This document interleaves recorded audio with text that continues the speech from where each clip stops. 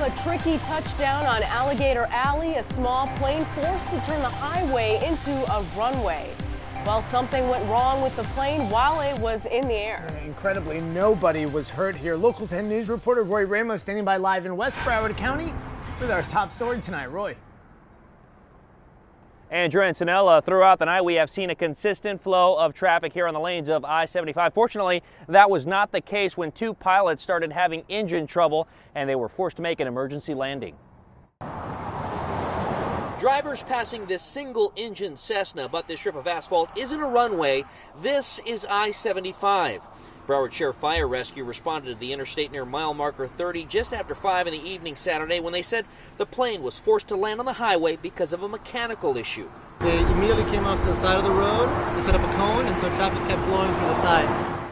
Eddie Louie with Wayman Aviation Academy told me 2 people were aboard the plane, an instructor with close to 1,500 hours of flight time and a trainee. The student is getting towards the end of his training as well, so we really had the best situation with very experienced pilots. Louis said the two were flying across the state from Punta Gorda back to the flight school in Opelika when they started to experience roughness in the engine, similar to turbulence you'd feel in a commercial flight. While investigators still don't officially know what caused the mechanical issue, Louis believes the engine wasn't getting the necessary fuel.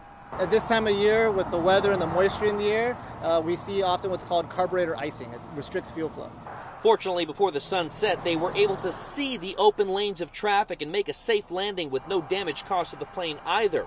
As the wings of the aircraft were taken off and the plane was towed away, it's the decision these pilots made, Louis believes, may have saved their lives. That's exactly what flight training is all about, is for the tough situations like this.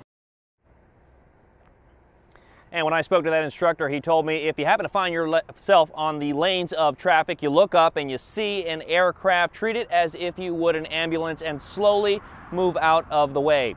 As for this emergency landing, the NTSB is now investigating. Here in West Broward, Roy Ramos, Local 10 News.